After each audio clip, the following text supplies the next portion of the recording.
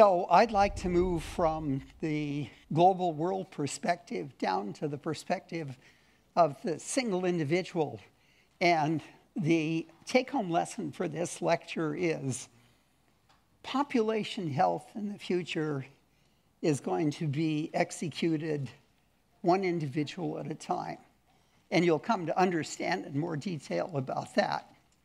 So systems-driven thinking, and you've heard that in what Howie had to talk about, has really led to some interesting kinds of conclusions. And what exactly do we mean by systems kind of thinking? And this is just a long list of the essence of what it's about. It's holistic, it's global, it's integrative, it's dynamical, and it's about a network view of how information is managed in living creatures. And fundamental to this is the idea that biology really is an informational science.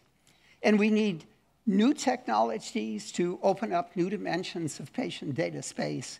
We need to be able to harness those technologies and high-throughput platforms to generate the big data, and its analytics we'll be talking about in this talk. I think it's critical that we use all the contemporary machines of analytics, machine learning, AI, and all the rest. And finally, we have to remember systems thinking in biology is about biology. It isn't about calculations. It isn't about technology. It's driven by the biology, and always it should be. So this systems thinking has led to three different interesting concepts about medicine. So the first is the idea if we take a systems approach to disease, we come up with a discipline called systems medicine. And it's about the realization that human beings are incredibly complex. And when you go to the doctor's office and maybe get 20 measurements and observations, it doesn't begin to be large enough to deal with the dimensionality of what we have. So we need something we've called personal, dense, dynamic data clouds that follow longitudinally the course of wellness and disease in each individual. We need the idea that networks regulate the flow of information for development, for physiology, for aging, and when disease perturbed, cause disease, so we can study disease in terms of disease-perturbed networks. And it's important to generate the new technologies and the new systems-driven strategies. The second point of view that came forth is this idea that healthcare should be predictive, preventive, personalized, and participatory. And we've called that P4 healthcare. And it really is about two major thrusts in healthcare. One is wellness care, and the other is disease care. And of course, the contemporary 20th century medicine system focuses virtually entirely on disease care. And of course, the final point of view is this really interesting idea that we have to actually analyze what wellness is so we can quantify and legitimize it in terms of contemporary medicine. And in fact, Nathan Price and I began to do that in 2014 when we proposed a project of 108 friends that we would subject over a 9-month period to creating these personal dense dynamic data clouds to see what we could learn about wellness. Putting in perspective, the determinants of health actually are threefold. One, genetics contributes 30%. Two, environment, lifestyle contributes 60%. And three, the healthcare system contributes just 10%. And of course, what's interesting is if your health is determined primarily by how your body integrates your genetics and your environment, then these personal dense dynamic data clouds are ideal ways to capture that twofold set of integration. So we started in 2014, then this pilot study I talked about. And it was interesting. I went to NIH and tried to persuade Francis Collins he should fund this. And he said, the role of NIH is to study disease. It's not to study wellness. So what we did, actually, was to create a data cloud which included the complete genome sequence. It took blood draws every 3 months so we could get clinical chemistries, metabolites, and proteins. Every 3 months, we assayed the fetal microbiome to get the quantitative assessment of species therein. And we used digital self with the Fitbit and other measurements to get activity, sleep, and other kind of measurements. And these went together to create this data cloud, which, if analyzed, led to actionable possibilities, which, if acted upon, could either increase wellness and or let one avoid disease. And what we did was every month had a wellness coach bring to the pioneers a subset of the actionable possibilities. And the coaches were absolutely critical, trained in psychology as well as in understanding the actionable possibilities. They could put these possibilities in the context of your own health objectives. And the coaches had 3 really important objectives. One, they educated the individuals about what it was to be well, and that's really important. Number 2, they actually were able to affect a remarkable compliance with regard to actionable possibilities of 70%. And then number 3, they were critical to persuading many of the individuals to re-sign up. So we had deep longitudinal data, as I'll talk about in just a few moments. Now, I think the most remarkable thing, and you'll hear all about this from Clayton Lewis when he gives the final keynote talk. I think the most remarkable thing from the individuals was the realization, although all 108 of them purported to be well, if you put them on a staircase of wellness, probably most of them would be near the bottom. All of them had a long list of actionable possibilities, and of course, it was the actionable possibilities that brought them up this ladder. And what we really aspire to is to bring people up to the point of the elderly of Eric Topol, individuals in their 80s and 90s, never been sick a day in their life, never been in a hospital, never taken a drug, who go into the 90s mentally and physically alert and capable. And that's what we aspire to do. And if we're to do it, then this journey of wellness will become a lifetime journey. And that's the theme you'll hear reiterated later on. At the end of this study, many of the pioneers wanted to go on, so we set up in mid-2015 a company called Aerofail to bring scientific wellness to consumers. And I think there are 2 really remarkable things about Aerofail. One is they already have almost 4,000 pioneers on which we've collected dense dynamic data clouds, some for almost 3+ years now. And number 2, what we're beginning to see already are transitions from wellness to disease for virtually every chronic disease. And the key point is we can use this to deal with chronic diseases in the future, and we'll come back to that in just a few moments. The data that we generated really have been transformational in their view of human physiology, human development, human aging, and so forth. And of course, in some cases, in human disease. It's like the Hubble telescope in the sense that it gave us a resolution of understanding that was very parallel to what the Hubble telescope did for the heavens. We could look into biology and wellness and disease with a resolution that heretofore had been previously impossible. We published in August of last year a major paper on the data that came from the 108 pioneers, and I'm going to go through in just a moment and talk about that, and include some of the data from the Aerovale pioneers that have come since. One of the unique relationships between Aerovale and the Institute for Systems Biology is we work together on the data that comes from the pioneers to unravel the mysteries of human biology and human disease.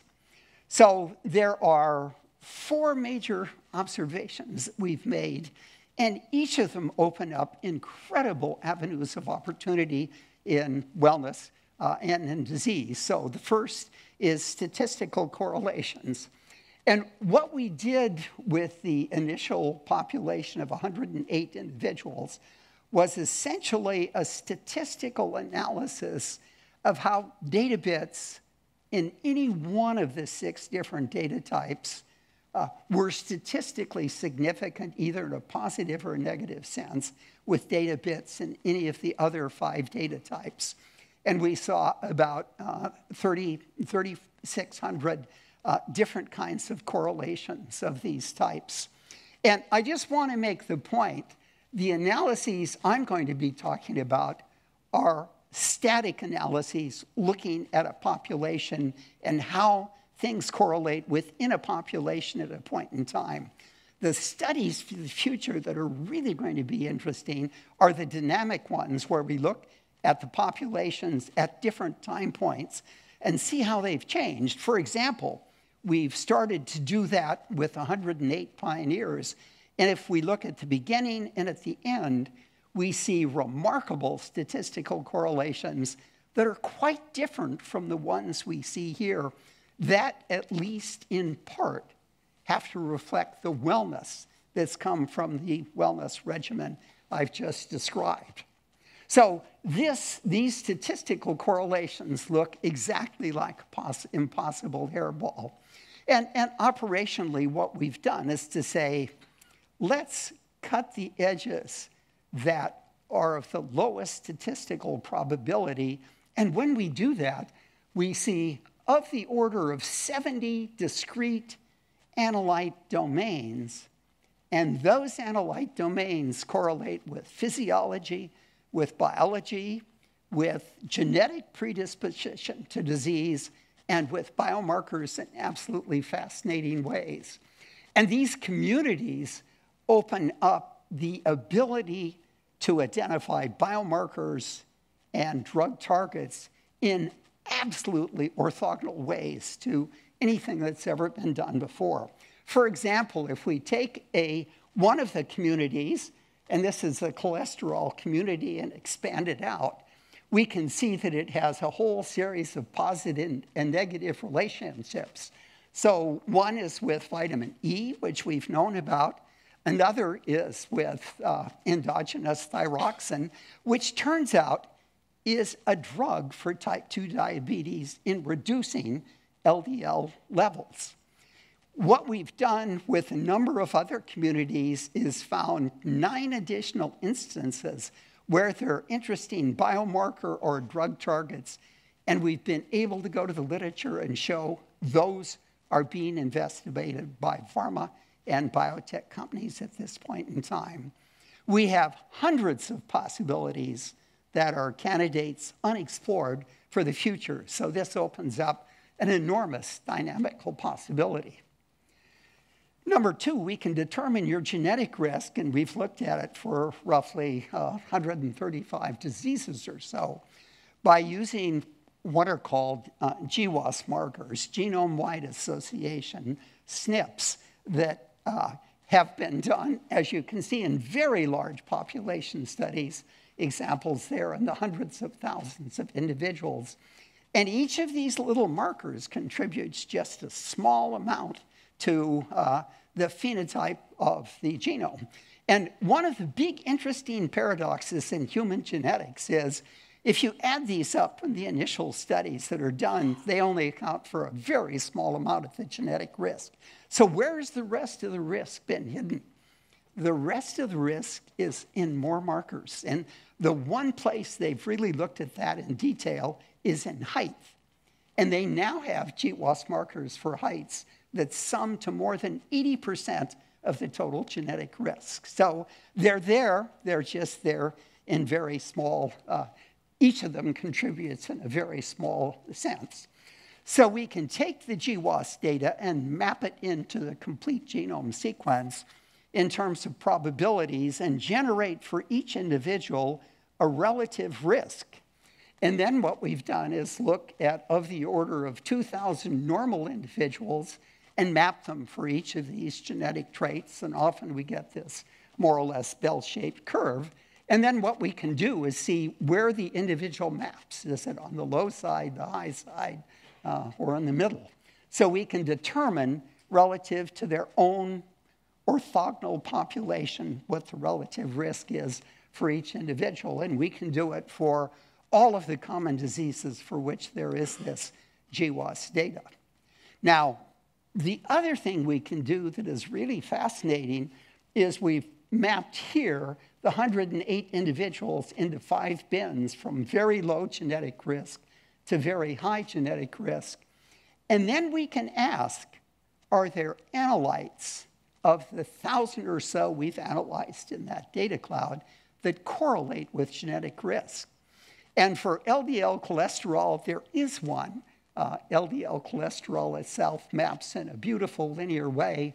And so the interesting idea is LDL cholesterol maps into cardiovascular disease in an interesting way. If we could decrease the level of this, could we actually change the genetic risk of these individuals? And the fact is, we can decrease LDL cholesterol with statins. And the fact is, in operational sense, we do change the genetic risk. But to show you how frequently this has happened, here is increasing genetic risk for inflammatory bowel disease. And what you see beautifully is a negative correlation of cysteine with that genetic risk. And it turns out cysteine is a critical precursor for glutathione, which plays a major role in reducing oxidative species forms that lead to inflammatory bowel disease.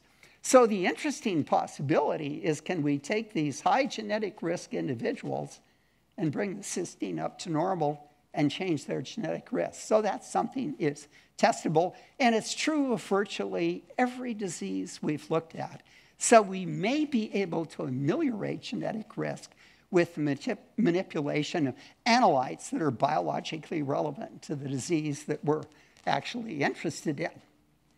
So there are then 2 really important applications of polygenic risk scores. One is now we can take individuals and identify, for example, those at the highest risk, 5 to 10% for Alzheimer's. And we can follow them with dense dynamic data clouds to see the earliest transition in those normal individuals when they move from wellness to disease. We'll talk more about that later. And of course, the second thing is we can look for the correlations of analytes and ask whether there are analytes whose concentrations can be manipulated to change genetic risk.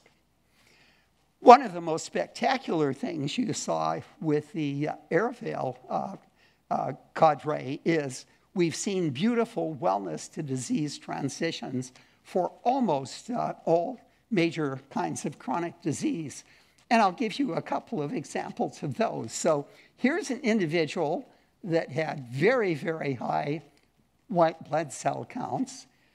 This was noted the very first time we did a blood draw, and his coach urged him to go to his doctor, and it took a couple of more sessions before he finally did go to his doctor and did get the diagnosis of leukemia. But what we can do with patients like this, where we have blood draws way out preceding the final diagnosis down here, is take each of the 10,000 or so analytes and look at them one at a time this was in terms of a population of about 1,000 individuals. So these are all the numbers of individuals that have a certain protein, which is outlier for 3 individuals, statistically way off scale there. So this is the patient that I've described, and the question is that a nice outlier mark for chronic leukemia? And of course, the really interesting point is, will these 2 people come in time to get chronic leukemia? And hence, will this be an early pre-symptomatic marker that we can begin to think about how to manipulate in ways I'll discuss in just a moment?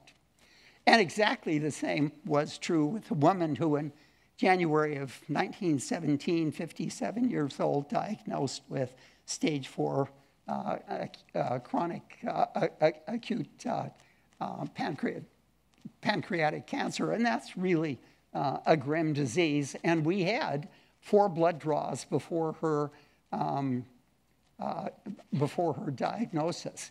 And we did exactly the same for all of the analytes, 10,000 of them, and for one of them, a particular protein which is a regulator of neuroendocrine growth, which is specifically expressed in the beta cells of the pancreas, and hence is an ideal marker. And what you can see is as the disease progresses, generally, the nature of its outlier properties actually increases. So again, here's a great candidate that has to be verified by other repeated kinds of studies. One other thing that we can do is not just look at single analytes, but we can look at networks of behavior. And we've done that for this woman and demonstrated that the TNF signaling pathway is perturbed in such a way that network becomes an outlier in exactly the same way I showed you that individual analyte being an outlier. And there are reasons to think this should play a fundamental role in cancer. So we can look at each of the hierarchical levels of organization from single molecules up to network behavior of biological phenomena and so forth. The last area we've looked at is to think about aging in terms of all of the data that we have. And of course, one point I would make is twins grow apart as they age, and you can see they age really differentially.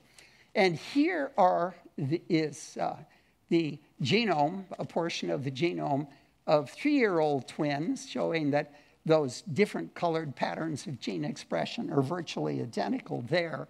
But when you look at 50-year-old twins, these twins, you can see that there are striking differences in pattern of expression. So what this says clearly is aging is a function of, at least a major function of environment and lifestyle. So what we've actually done is to look at metabolites, which is what this slide is, at proteins and clinical chemistries. All 3 show exactly the same thing. And we look at the pioneers in decades of 20 to 30, 30 to 40, up to 80 to 90, 90 to 100. And what you can say is the control of the range of metabolites expressed increases in a linear way as you age. And this has some interesting implications for how you can determine biological as opposed to chronological age. And I must say, we're at the early stages of this, and we still have more work to do. But I personally think this is an incredible measure because I'm almost 80 and my biological age is 65. And what I find that does to me is, one, incentivizes me to get at least 10 years younger in the next few years. And we'll have metrics to learn how you can get younger for the first time. that is really going to be an exciting kind of possibility. So 4 key points that I'll talk about then are, one, preventive medicine of the 21st century. So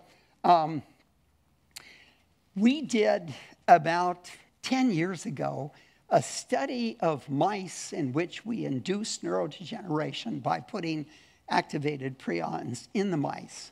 And then we looked over the 22-week period of the progression of this disease 10 times at the level of RNA present in the brain, subtracting the diseased animals from the normal to get just the changes. And with proper manipulations, we identified 300 genes that seem to cause the disease. We looked histologically and showed looking at the brain histologically, revealed 4 different kinds of pathologic processes: prion replication and accumulation, glial activation, and 2 different forms of neurodegeneration. And for each of those, we had networks, and 200 of the 300 genes mapped into those 4 networks. And what was interesting is the networks actually became disease perturbed at 4 different times across the state of progression. The other 100 genes identified 6 additional networks, 10 total, and together they explained all the pathophysiology of the disease. And what they demonstrated is, as time progressed, the networks became more and more complicated and more intertangled, interacting with one another.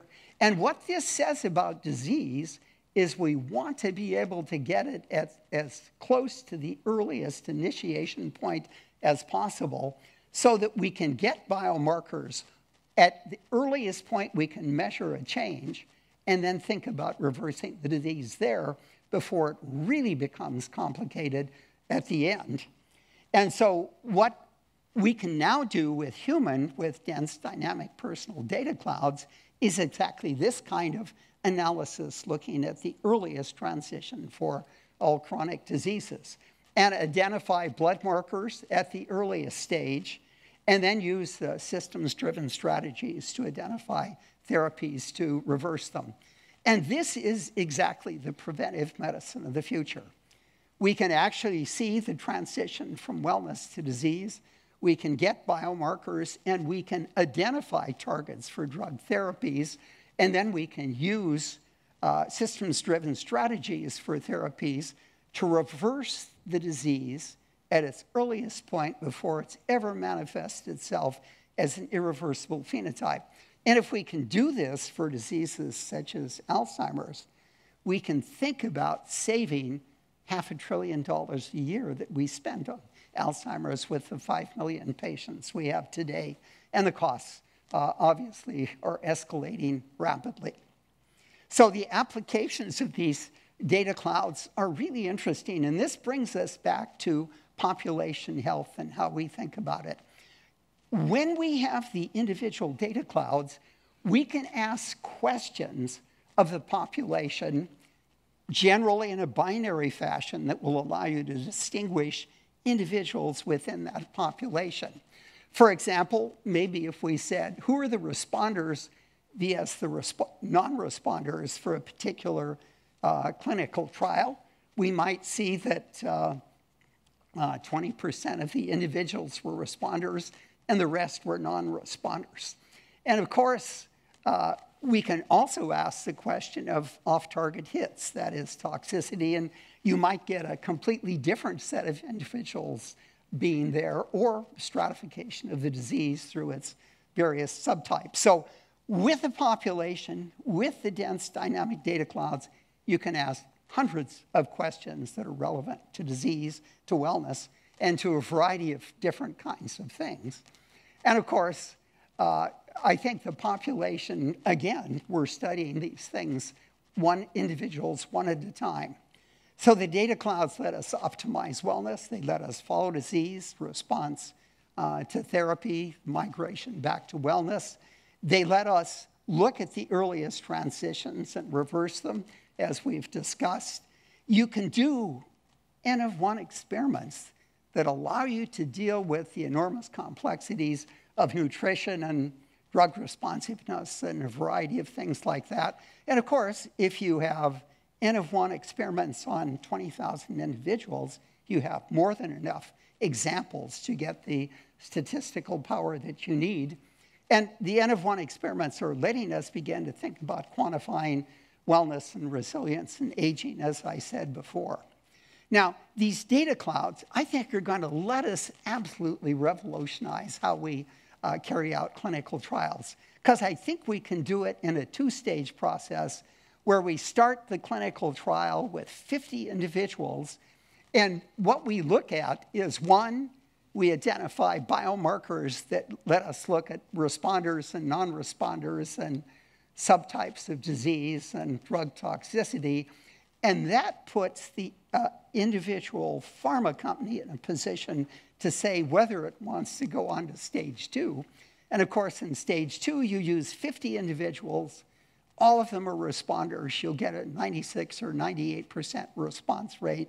And that's exactly what Genentech did with Herceptin and got FDA approval with that high acceptance rate. So this is how drugs are going to be clinically analyzed in the future. And this is the essence of how P4 medicine differs from the old population average approach to drug trials and so forth. And the reason that's important is here are the 10 top-selling drugs in the US today. The orange individual is the responder. So the best response is a 1 in 5. The worst response is a 1 in 25. In every case, you waste enormous amounts of money on people who won't be helped and, in fact, might be hurt by the drugs. The important point is with the P4 approach to individual clinical trials, we'll immediately have biomarkers that will separate this individual from the non-responders and do it readily for each disease. You can never get that from average population studies that are traditionally done. So the one limitation that is really enormous on the assays is, of course, their expense. And right now, if we did everything we wanted to do, the expense might be $3,000 to $4,000-ish a year. And we want that to drop by at least an order of magnitude in the next 5 to 10 years. And we do it by miniaturization, parallelization, automation, and integration of the various analytic assays. And I think all of this can be done with microfluidics and nanotechnology. And in fact, I really think in 10 years we may well have the tricorder that we can use in the home, which will punch your thumb, take a drop of blood, make 5,000 relevant measurements, ship it to the analytics center, and do exactly all the things we're doing for wellness. But you can do it real time, and you can do it as frequently and inexpensively as you want. I think with the right clinical trials on scientific wellness, I'll show you one, we're going to get insurance companies to pay for scientific wellness in the future because they'll save the healthcare system so much money. And then finally, these digital health assays, and I'm not going to I'll talk about two of these that I think are particularly important. Doing complex phenotypes is incredibly important. One I've always been intrigued with is heart rate variability. That's what's the variation in the rate when your heart actually beats. And that leads to the integration of the sympathetic parasympathetic system and all sorts of predictive powers. And I'll tell you using the smartphone and what you can do with it, we can measure cognition. You can use speech to measure depression, certain neurologic kinds of signs, and facial images can actually possibly lead to assessments of health and so forth. But here's, again, a personal example of a simple parameter, which is pulse rate. So here is my pulse rate, normally 42 to 43 here. And this is a little blip, it's an airplane. I'll say more about that later. Where it started up here is when I had a 2-week bout with the flu, which really knocked me out. 1 week went up to the maximum, and then the second week down to a more reasonable level here. And what And again, that other bump is an airplane. So what this allows you to do is, if you just were given this data, you couldn't say what it correlated with. But if you put it in context, it's very, very powerful for assessing individuals. Now, these two airplane rides were very high altitude, long term, and they show you aren't being very well oxygenated in airplanes. So you might want to take your Fitbit and complain. So analysis of state transitions is, I think, really important. And again, I mentioned our initial study was a static population of pioneers, but state transitions, the dynamic things, wellness to greater wellness, wellness to less wellness, wellness to disease, disease to wellness, disease progression, disease response to therapy, development, physiology, aging. And what I just want to make the point is that the approaches we can use to study these dynamical traditions are both statistics, which let you do population studies easily in these contexts, and outlier analyses, which let you look at each individual one at a time and each analyte one at a time to find the outliers. And I think these are really going to transform what we can learn about all of these state transitions, because they give you a whole new approach to looking at what it means to undergo that kind of transition. So I would say there have been two big revolutions in the last 100 years plus in medicine. One occurred in 1910 with the Flexner Report. It looked at 155 trade schools and delivered a blistering report that said you should bring science to the patient and science to the training of medical students. And Hopkins jumped on this, as did a few others, and used it over the next 40 years to become preeminent. And they used the science that existed in the 20th century. And of course, I think the tipping point for the 21st century came when systems medicine, P4 health, and scientific wellness all came together to be 21st century medicine with the omic analyses and big data. And fundamentally, rather than only an interest in disease, an interest in wellness, an interest in understanding disease, and most important, in understanding and reversing wellness to disease transitions. So the CEO of Providence St. Joseph's, Rod Huckman, approached me early in 2015 and said, look, I'm really attracted, especially to the scientific wellness idea. Why don't you let ISB become our research arm and you our chief science officer? And after consideration, we agreed to do that. And Providence St. Joseph's is in 7 states. They have 50 hospitals, 7,500 physicians. They see 5 million patients a year, and they have electronic medical records of 30 million or so. So they were an ideal context in which to bring P4 medicine into the healthcare system. And what was critical is I had a role in the C-suite that allowed me to escape many of the complications of a large system bureaucracy that one runs into. We created almost instantaneously a whole series of what we called translational pillars. And these were clinical trials, but one, they used the data clouds. And number two, they used the systems-driven technologies that opened up new dimensions of data space where they were relevant to the clinical trials. We're doing scientific wellness with 1,000 employees. They're going through 3 years of the Aravale program compared against 1,000 employees. We'll be able to assess increased wellness and to be able to assess the economic saving. And we've already started some small Alzheimer's clinical trials using completely new approaches to Alzheimer's, where I'm really confident within a 3 to 5 year period, we'll be able to reverse 80% of early onset Alzheimer's. And that begins, obviously, to bring in really big saving. So we've brought P4 medicine to the healthcare system. We've been able to use the data clouds to assess genetics and environment. We can improve wellness. We can argue scientific wellness should be a lifetime entity. We can look at the transitions and reverse them. That, of course, leads to a lot of savings. And I think we're going to create a whole new scientific sector of scientific wellness. And I think we'll be able to transform how all the healthcare industries carry out their activities. When the price of assays comes down, we'll be able to move toward dealing with the poor and the underdeveloped countries to a democratization of healthcare and scientific wellness that was really inconceivable.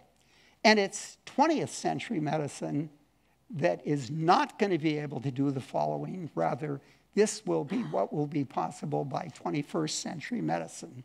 Improving individual health, bringing prediction and prevention through identification and reversal of transition points, enormously decreasing the costs. And finally, the personal dense dynamic data clouds, I think, have transformed how we have to think about population health. Thank you.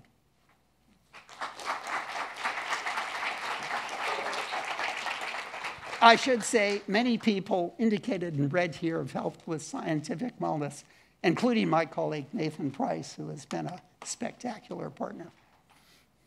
Okay. Okay. Could we get people to stand up by the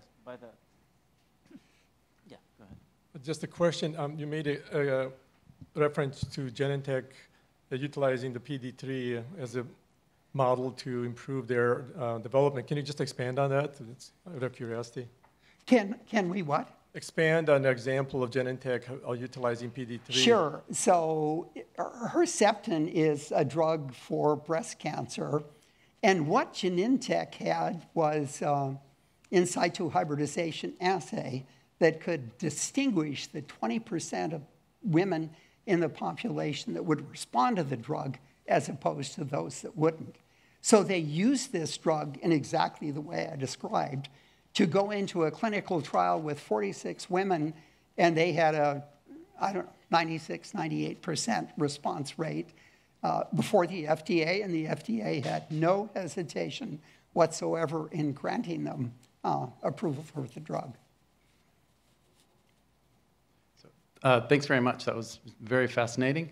So it was especially the aging, the state change analysis of and you showed the chromosomes that had the different expression patterns, and then associating those with different analytes that would give you a better biological prediction of age versus your actual age. And the thing that stood out to me was there were twins. They were different over time, and it looked like epigenetic changes that you're seeing a picture of on the chromosomes. And so one way of getting at what are the analytes that are directly associated with aging would be this population approach. So taking the personal data clouds, looking across lots of people cross-sectionally, associating some of those analytes with age. So another way of getting, or additional way of getting at that would be then these two twins, when they have offspring, there's a certain amount of that epigenetics that's going to reset, and a certain amount that won't. And that's interesting in two ways. One, it's interesting because it shows you which of those things were more associated with aging, more causally associated. And the other is, what are the inherited, how are you, across generations, communicating your environmental exposures, which is also very important. So I guess the question boils down to, have you thought about the personal data clouds across generations and how that might be integrated?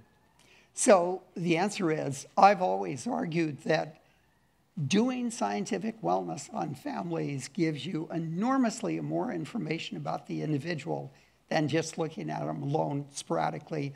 And in large part, that's because of Mendelian genetics and how much the genome has to say about wellness and disease. Now, with regard to the epigenetic comment, it depends what you mean by that. I mean, if you mean modification of chromosomes or modification of histones, that hasn't been proven at all. What they're looking at is just general gene expression. And you can change gene expression in a lot of ways other than just epigenetically. But changing the epigenetics is really an interesting way. Part of the problem is the changes really increase exponentially as you age, and you're almost certainly out of the age of childbearing by the time you see the real differences. So it might be hard to be able to follow that genetically. But, you know, today there are women in their 50s that are having kids, and clearly those two twins that were 50 had some real differences. So we may be able to do the experiments that you've suggested. Thank you.